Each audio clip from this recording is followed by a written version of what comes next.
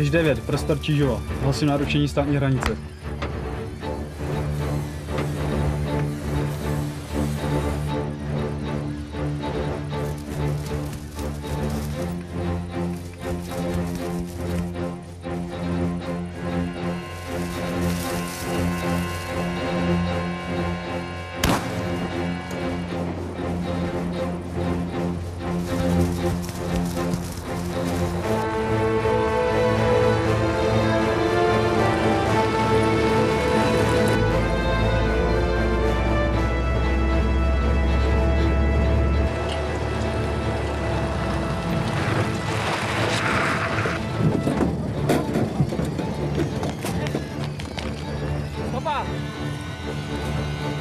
Běž, stopa!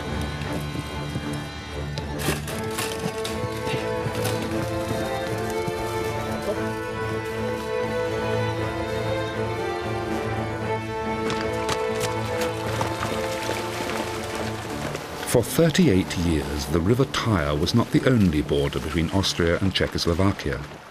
Like a great gulf, the Iron Curtain divided the valley into east and west.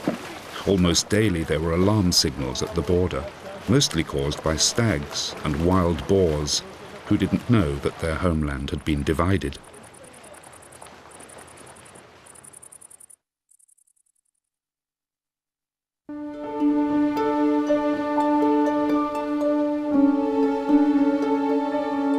There were countless human tragedies in that no-man's land. Yet, strange though it may seem, the Iron Curtain was the reason this jewel of nature has survived, the valley at the border.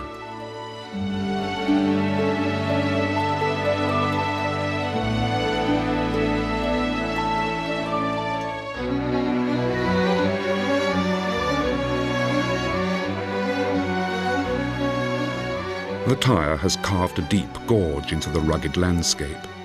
This part of the Thaya Valley can look back on a turbulent history. Following the end of the First World War, the border between Austria and the Czech Republic split the river down the middle.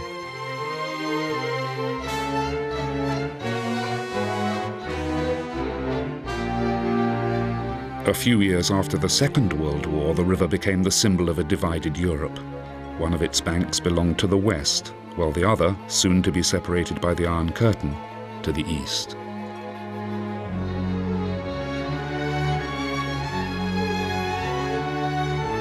The Czech borders were declared a no-man's land. Only soldiers and a few civil servants were allowed to set foot on them.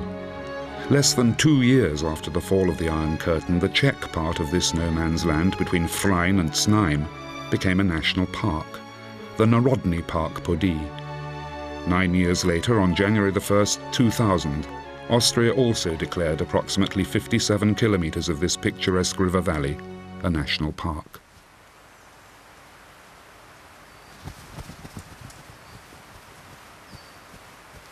This is no ordinary national park. Crossing political borders, it unites east and west, but north and south also meet here. At the edges of the valley, cool, damp Atlantic air mixes with a dry Pannonian climate. Gentle slopes and steep walls of rock mark this landscape, creating ideal habitat for a variety of plants and animals in a very small area.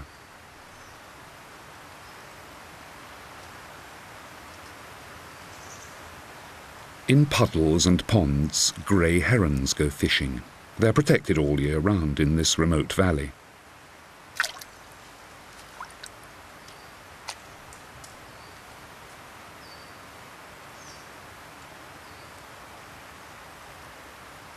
But the most fascinating creature in these puddles, covered by duckweed, is a rather inconspicuous animal.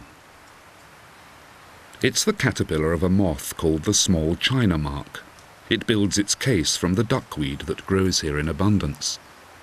It's a harmless relation of the European corn earworm, a parasite that destroys large quantities of maize the world over.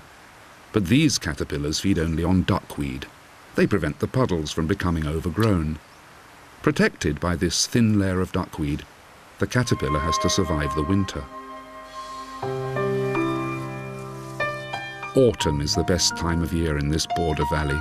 On fine days, oak trees gleam gold in the sunshine.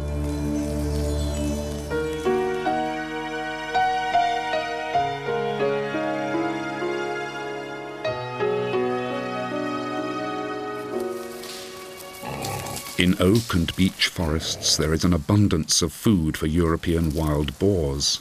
They are the most numerous mammals on both sides of the river. Huge numbers of sows and piglets scour the forest for food. Not only do they eat acorns and beech mast, but their sensitive snouts also sniff out the larvae of insects, preventing parasites from damaging the woodland.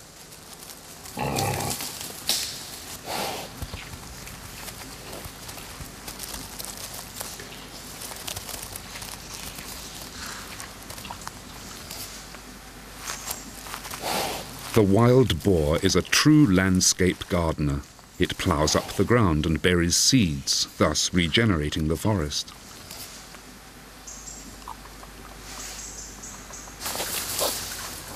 They are very sociable animals unless they have just farrowed. After substantial meals, they can be seen grooming each other. They use their teeth to comb each other's bristles.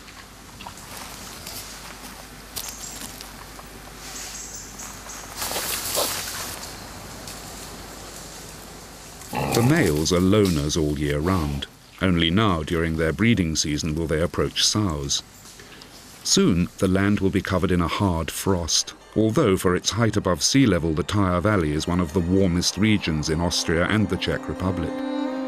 The rising damp from the river and constant wind create bizarre ice formations, the first melancholy heralds of winter.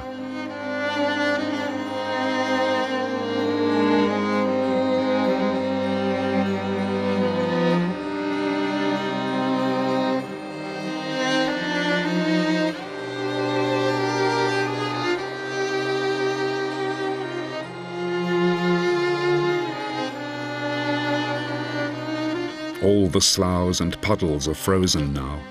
The China Mark's caterpillars are firmly locked into the ice. But how can a caterpillar survive frost and ice without damage? It's December. A remarkable spectacle unfolds in the tributaries of the Thaya. Male trout are battling for the right to mate.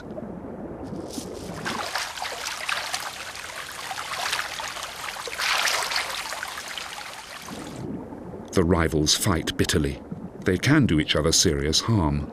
Winners and losers often die after just a few days.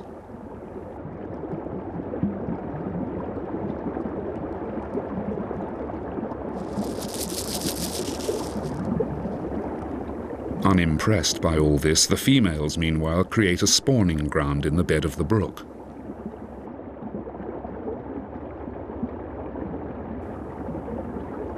A pregnant female carries up to 1,000 eggs, laying them either all at once or in several batches. The male gets very close to the female to fertilize them as soon as they're laid.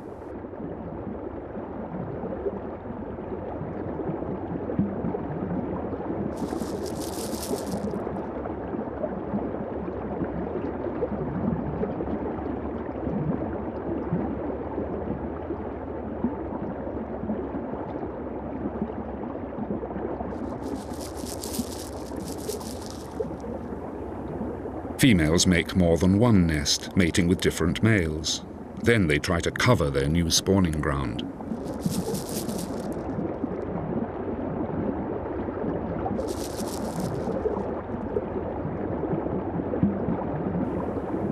The eggs are carried off by the current. Before they reach a well-aired, gravelly place where the eggs will hatch into young fish, they have to face many dangers.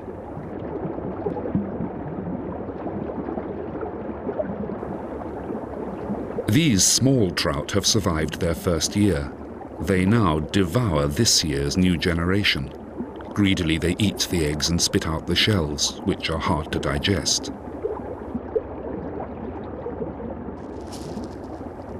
Because of the Thaya's fluctuating water level, many of the eggs are carried into shallow water poor in oxygen, or even washed ashore. They die.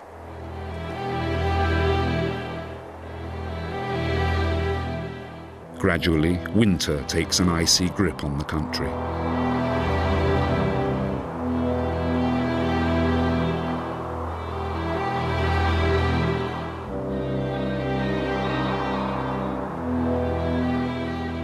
Now, in deep midwinter, the peculiarity of the Thaya Valley's climate becomes apparent. Blizzards are a rarity. well protected by the Alps far off to the west, as well as the Waldviertel's chains of hills, and supplied with dry air by the remnants of the Pannonian climate, this border valley has among the lowest precipitation in both Austria and the Czech Republic. Snow doesn't usually survive for more than a few days. Consequently, young deer and stags find enough food even during the winter.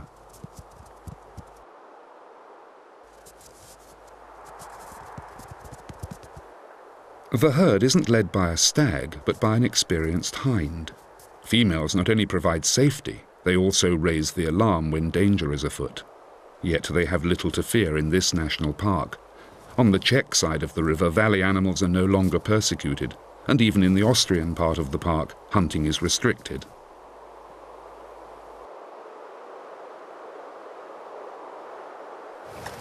There are years, though, when even the river freezes. If the temperature suddenly rises, the whole valley reverberates with the crackling of the icy stream.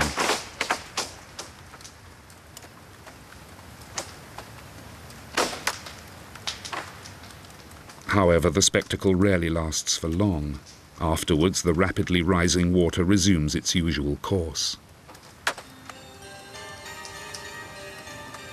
The ice becomes brittle, and eventually the increasing power of the sun, herald of spring, melts it completely.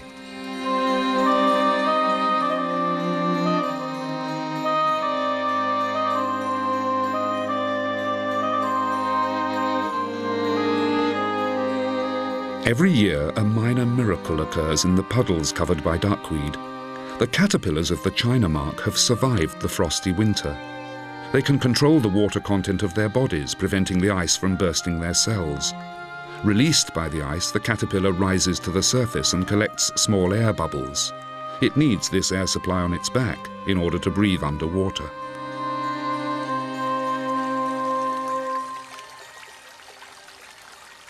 Some birds, like the dipper, have spent the winter by the river. Now, all the other songbirds return.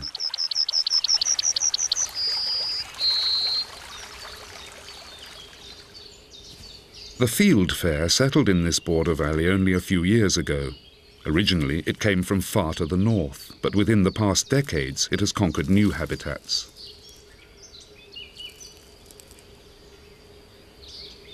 Tirelessly, the parents take turns in feeding the fledglings with worms and insects and removing all the droppings.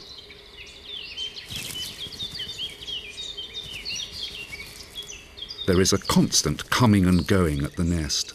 The chicks' droppings are sealed into a skin to keep the nest clean. But not all the chicks observe the rules.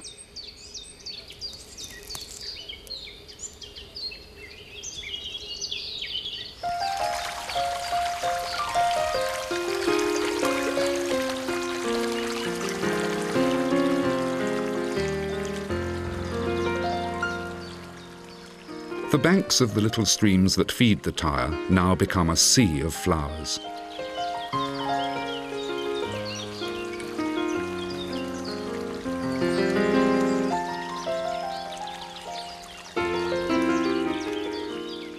In early spring, enough light reaches the forest floor for wood anemone, spring pea, and many other small flowers to produce their seeds in a very short time.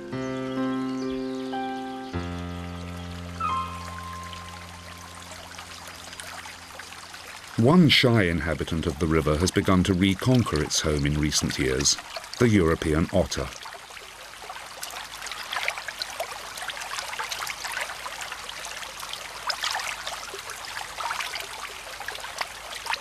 For centuries, this elegant animal was hunted as a pest and wiped out in Austria, though there was absolutely nothing to justify the persecution. A large number of monasteries and aristocratic houses even had otter on the menu at times of fasting. As a water animal, it was considered the next best thing to fish.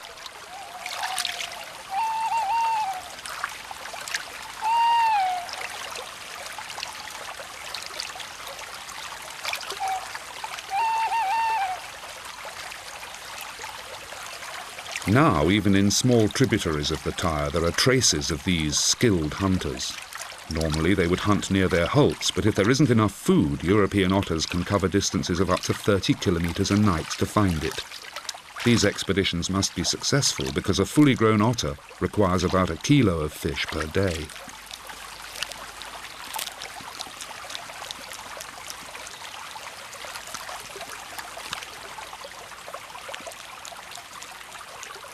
However, otters don't feed only on fish. In spring, they sometimes raid the nests of ducks and other water birds. Later in the year, they avidly pursue muskrats and meadow voles.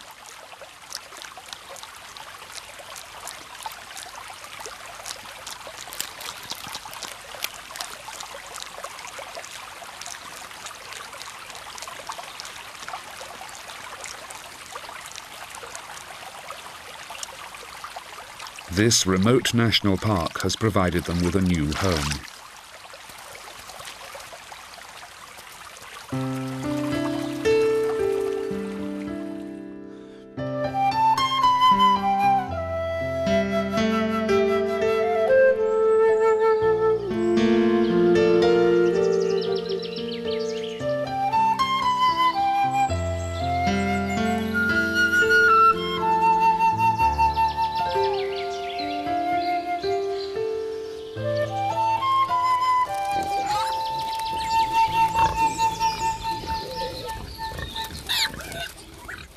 Every morning now the sun becomes stronger.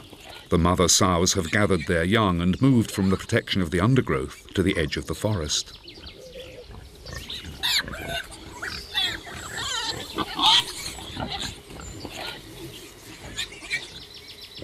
Gradually, the young wild boars are losing their characteristic markings. In the meadows, they play games involving fighting and running, imitating the actions of their parents.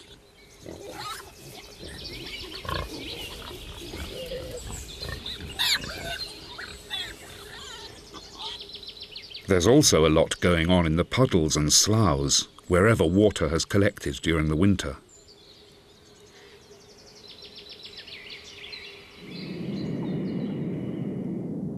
Bizarre creatures like little dragons seek mates in still waters.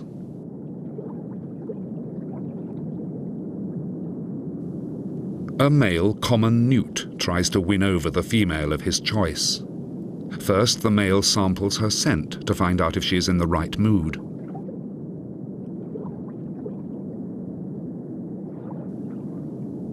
At present, she seems unimpressed by the male's endeavours. But then he begins his mating ritual. With the tip of his tail, he fans intoxicating scents in her direction.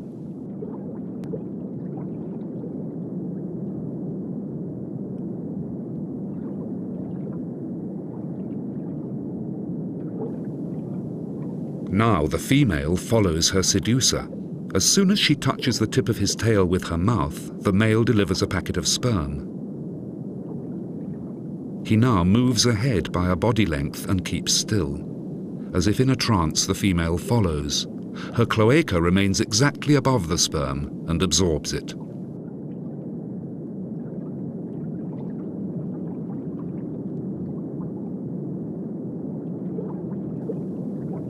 During the next few days, the eggs are fertilized inside the female's body.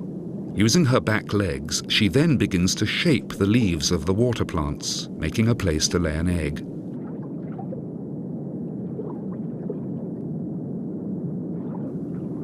During the next 2 weeks, she will lay up to 300 eggs, only to disappear afterwards into the scrub on the banks, just like the male. At the water surface, a fascinating metamorphosis has occurred. The inconspicuous caterpillar of the China mark has turned into a magnificent moth. In the early hours of the morning, swathes of fog rise from the river to the steep ridges of the valley.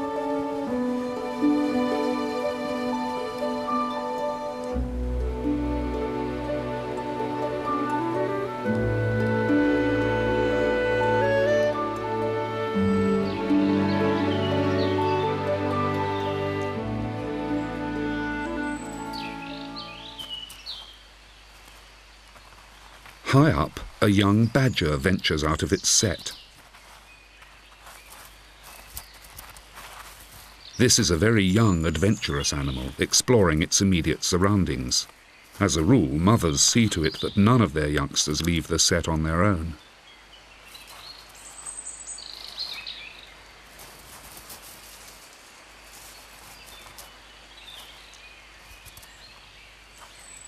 The small animal is still very shaky on its legs.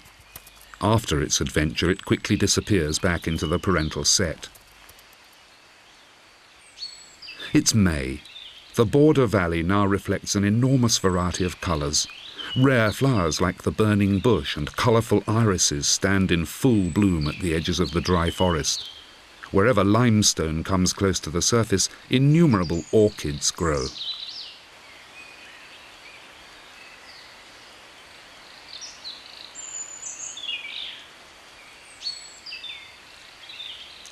In the trees on the river banks, caterpillars of the purple emperor mercilessly attack the lush greenery. Their dangerous-looking antlers are not meant for defence, they're just one of nature's whims. Without pausing, they eat leaf after leaf until only shreds remain.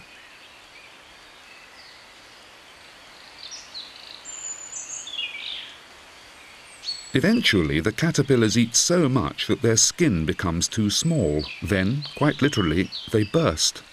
A caterpillar molts 4 times during its short life.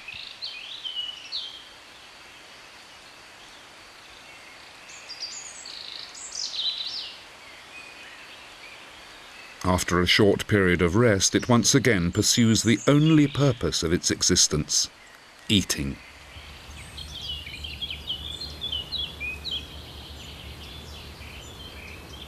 On the riverbank, the forest's most timid inhabitant is on the lookout for food, the black stork. About 4 to 6 pairs breed in the national park every year, most of them in the Czech Republic. The chick's white plumage already reveals their black feathers. Storks usually build their nests high up in oak trees or beeches. Sometimes they take over the nests of birds of prey. In rare cases, they also breed in steep, rocky places. While one parent guards the nest, the other ventures out to seek food. Black storks are particularly elegant flyers. They need unspoilt forests and riverbanks where they can hunt for fish and frogs without being disturbed.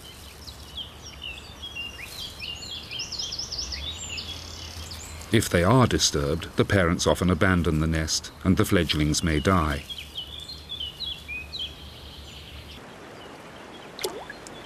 Fish are the main item on the menu of black storks in the Thaya Valley, but they don't refuse insects and mice. If there is an abundance of mice, their fledglings will grow even more rapidly on such a rich diet.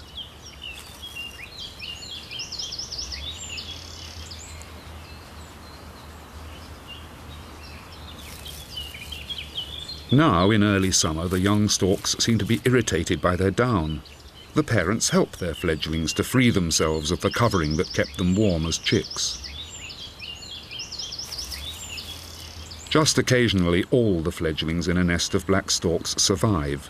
If a chick dies, however, its parents no longer recognize it as their offspring. They simply eat it.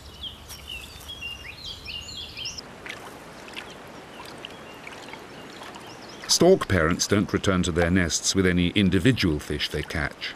Usually they catch several, which they swallow head first. With some effort, these skilled fishermen can even engulf large fish 20 centimeters long.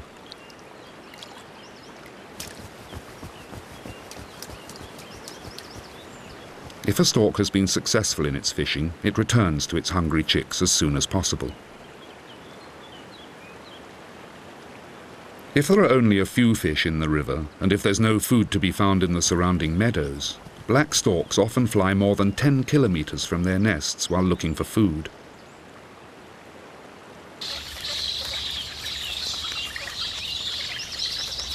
The chicks await their parents' return with great excitement.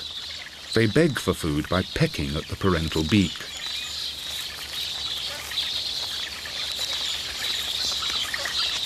Eventually, their father produces 2 fish. As the chicks pounce on the prey, there's no thought of brotherly sharing. Only the strong will survive in this family.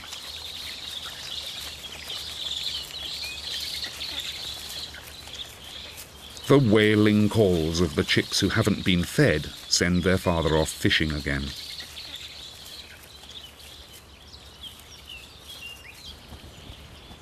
On hot summer days, the river exudes a particular magic. At the entrance to the national park, veils of mist rise over the water in the morning.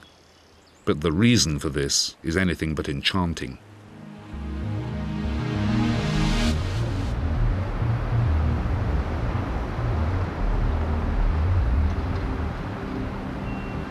Just a few meters outside the national park, a huge dam interrupts the river's natural flow.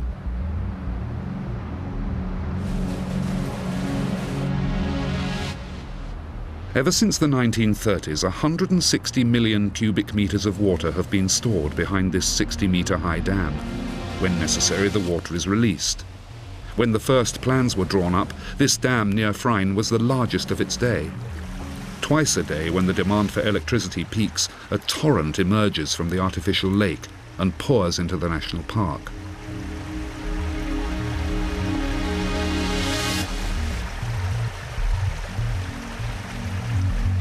Within a few minutes, the flood rises dramatically.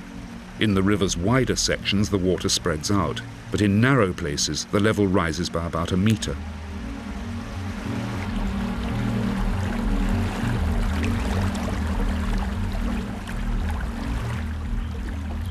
The gentle Thaya has turned into a wild mountain river. 30 to 40 times the usual amount of 1 cubic meter per second now rushes down the river bed. It's as though the valley were drowned twice a day.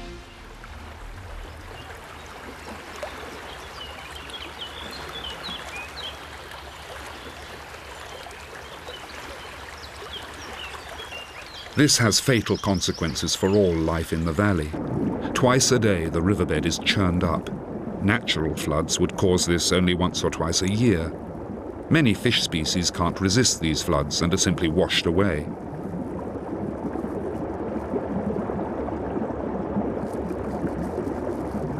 To stone loach and gudgeon, this is a never-ending struggle for survival. The fish have to find a new place to live every day. To make matters worse, the water from this deep artificial lake is ice cold. All of these factors have completely changed the river over the past decades. Water, which was once the home of barbel and even carp, has now turned into a swift river that is home to brown trout. Further downriver, in quieter places, the Thaya's riverbed is so solid that fish eggs are simply washed away or die, smothered in silt.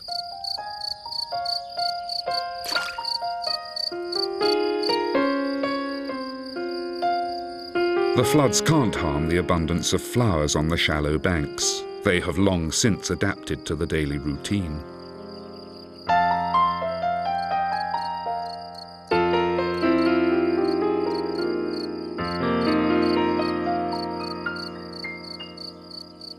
This sumptuous carpet of flowers is called Butterfly Meadow by the locals. Over long stretches, fragrant, shining meadows border the river.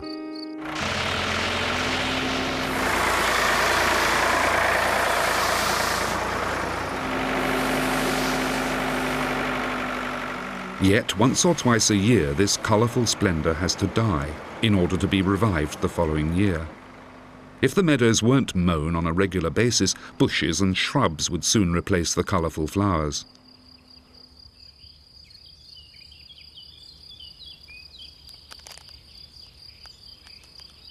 High above the ground, the last stage of a fascinating metamorphosis happens in the twigs of the trees. A green cocoon has turned into a butterfly.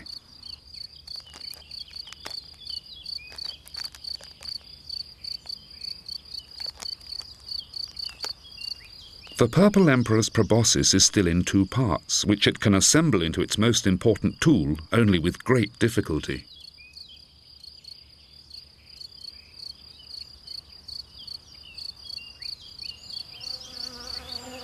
Unlike other butterflies, the purple emperor does not feed on the nectar of flowers, but actually sucks the sap of trees and gathers honeydew from greenfly and other animals.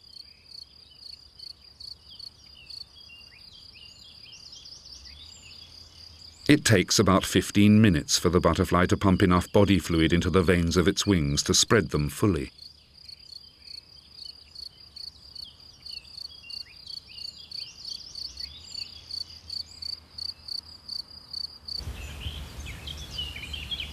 The nestling black storks are also about to take flight. They use each gust of wind to try out their wings.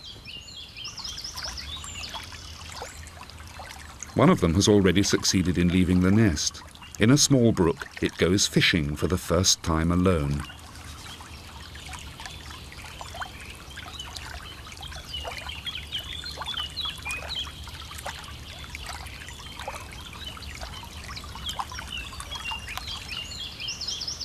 Storks don't have to learn to fly. They have an inborn ability to soar on thermal currents. All the chicks have to do is to exercise their muscles to be strong enough for the long trip to Africa.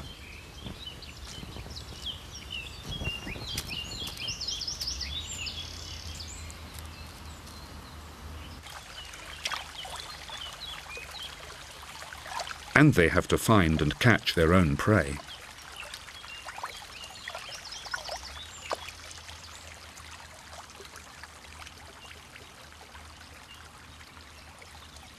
Small common newts have hatched in the warm marshes bathed in sunlight.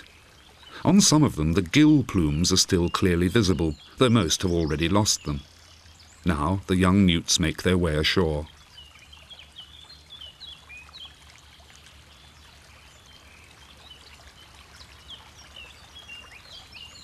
Unlike their parents, who venture only a few meters from the pool, the young newts wander far and wide. In their search for a suitable pool, they can travel up to 2 kilometers, but only very few of them survive.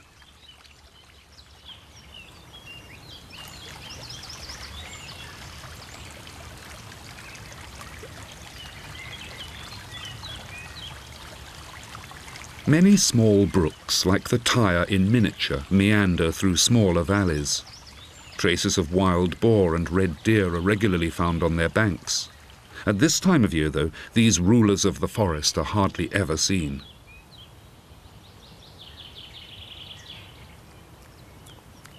This is when the hinds give birth. At the appropriate time, the pregnant female leaves the herd. Directly after birth, the mother starts to lick her fawn dry.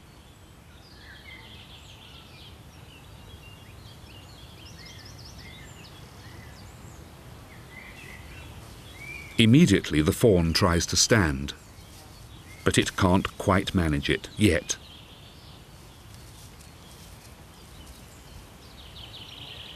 Very soon, though, it can stand on 4 shaky legs.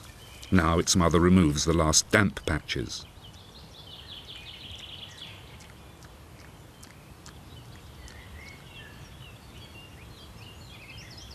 As soon as the fawn can walk, its mother leads it to a hiding place in the tall grass. It has almost no scent, so that it cannot be smelt out by predators. So as not to give away the hiding place, the mother drops by only every few hours to suckle her fawn. Soon both of them will join the herd of stags for protection.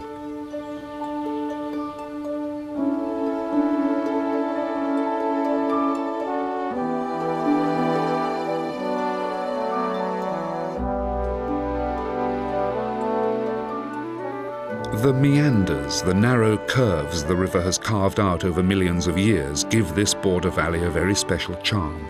The steeply rising rocks reflect the past.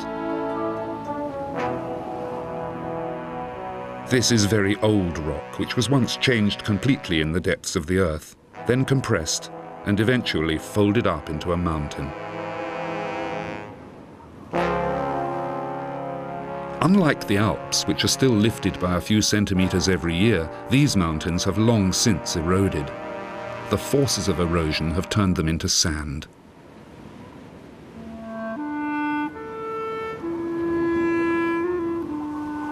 These are the foundations of the mountains known as the Bohemian Massif.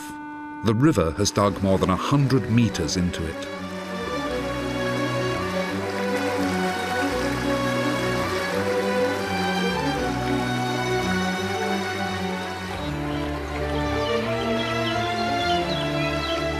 Again and again, huge formations of rock obstruct the river on its way to the Mach, thus forcing it to make the most bizarre detours. The rock's varying degrees of hardness have created meanders which almost meet in places.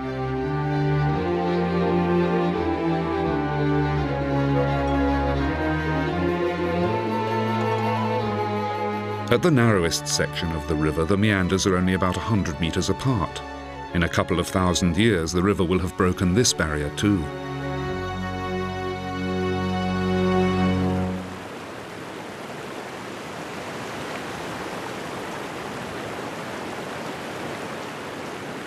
There seem to be meanders even in the river itself. They are formed by light green plants, which now in midsummer produce bright white flowers.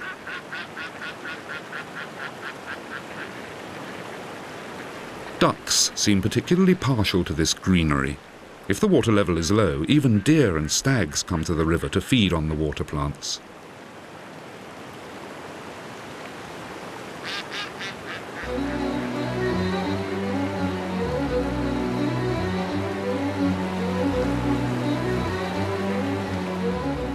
Like all life by the river, the whitewater crowfoot suffers from the daily floods. Though it can handle the constant changes in water level, the cold waters from the artificial lake make the plants flower approximately a month later than in other rivers. Their seeds don't have time to ripen.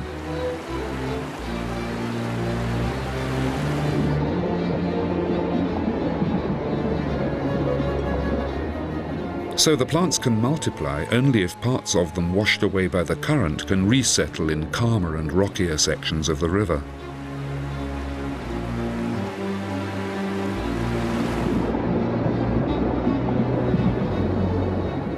In these calm bays, or above the weirs which once supplied mills and today control the daily floods, the stems of floating water crowfoot grow to a height of 6 meters. In August, the river is covered in a layer of white blossoms.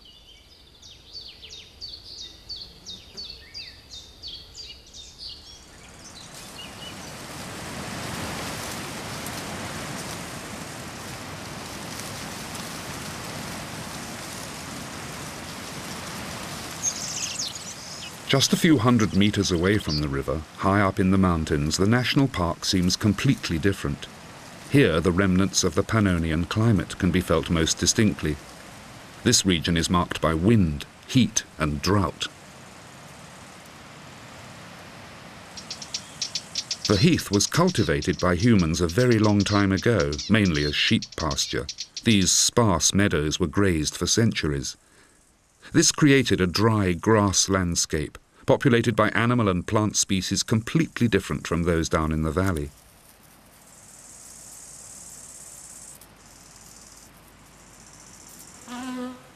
Just like the flower meadows along the river, the heath too has to be cultivated. Otherwise, bushes and shrubs would soon take over.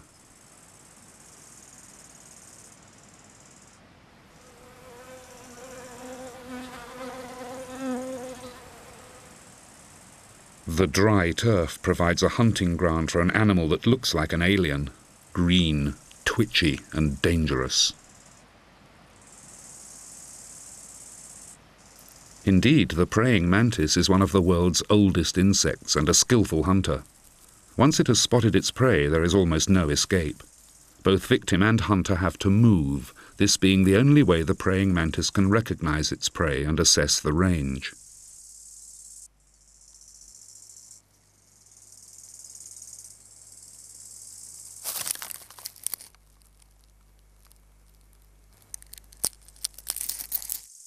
Once a praying mantis has a grip on something, it will never let go. Its front legs have spines to penetrate its victim.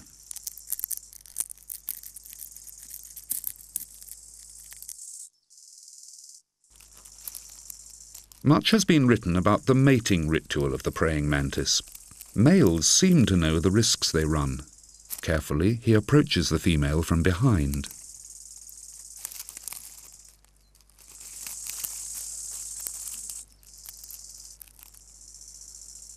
The female is well fed and ready to mate. The act can last for up to 2 hours. Often the female starts eating the male's head even while they're mating, but even decapitated he doesn't stop.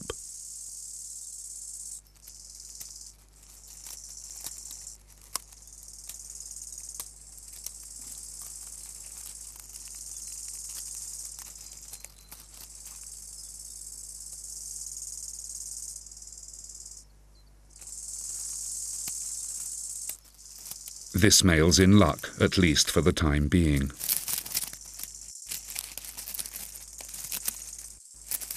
But then the female's hunting instinct gains the upper hand. Although she has already eaten a number of grasshoppers, she also attacks the male. Once in his partner's clutches, his fate is sealed.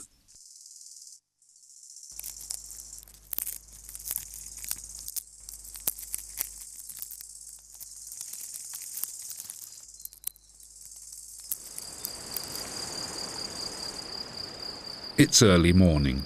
2 reptiles have emerged from their hiding places above the river to bask in the sun. The Aesculapian snake is still numb from the cold of the night.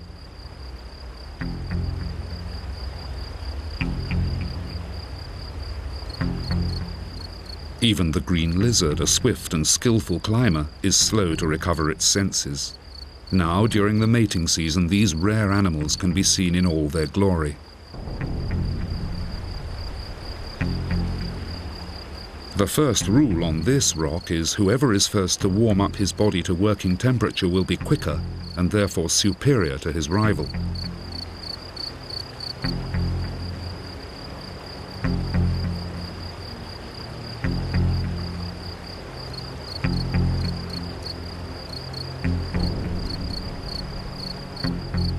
Aesculapian snakes are immigrants. There is a die-hard fairy tale that says that they were introduced here by the Romans, perhaps because of their Latin-sounding name. In actual fact, the snakes travelled north during long, warm periods entirely without human aid. However, the Romans kept Aesculapian snakes as domestic animals to control rats. Even in the Thaya Valley, rodents are the snake's preferred food, yet this one seems to have its eye on something else.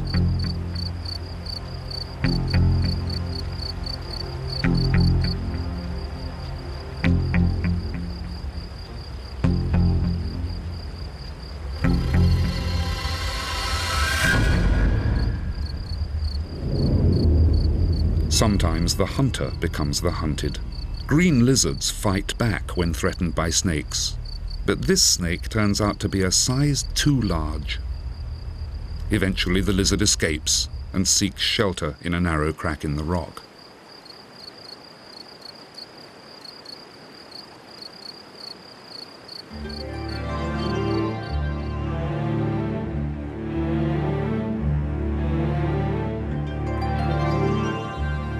When the sun rises above Hardegg Mountain, the border valley reveals all its splendor. This is no place for spectacular natural displays, more discreet and hidden beauties.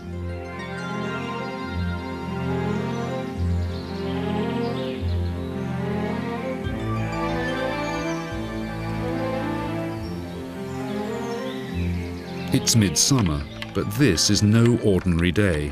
It's August the 11th, 1999. Suddenly, towards noon, all the animals seem to stop their activities. The sky begins to darken. Within a few seconds, the land reflects a ghostly light. It's getting cooler, birds fall silent, and stags go to rest.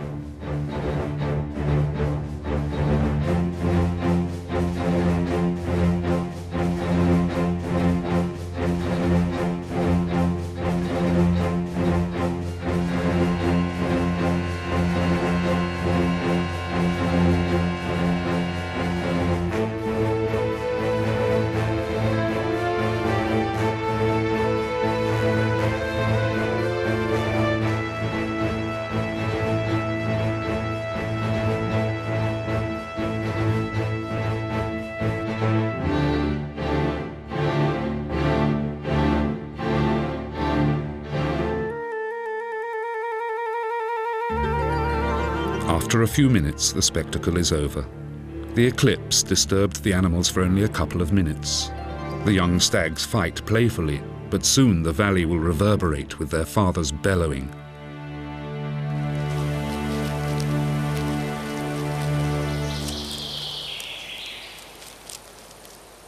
This is also the time for stag beetles to start their courtship.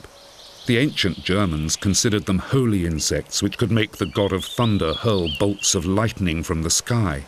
In the Middle Ages, their pincers were a popular defence against witchcraft, and a stag beetle's head in one's pocket promised luck and prosperity. Today, these belligerent animals are rare. High up in the branches of an oak tree, they start their mating rituals. The females are in great demand. In the still of the forest, the cracking of males fighting for females can be heard from far away.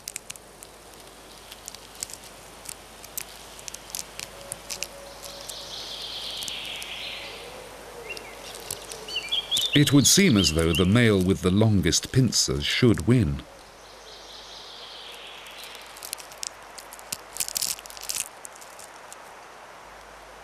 More often than not, the two will hold the same position for several days and mate up to 100 times. During this time, the male will defend his female ferociously.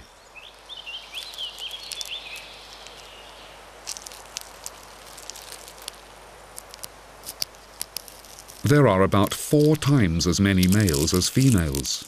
Although they're mating, the interest of other males is undiminished. It eventually turns out that size isn't all that counts.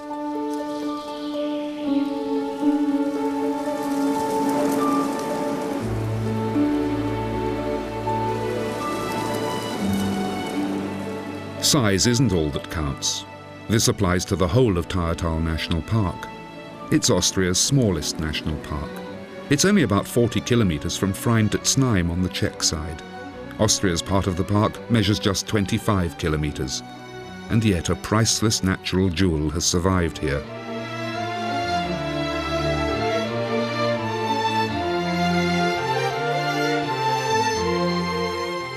Just as this valley at the border was once a symbol of separation, it has now come to represent the mutual preservation of an irreplaceable natural heritage, defying all borders.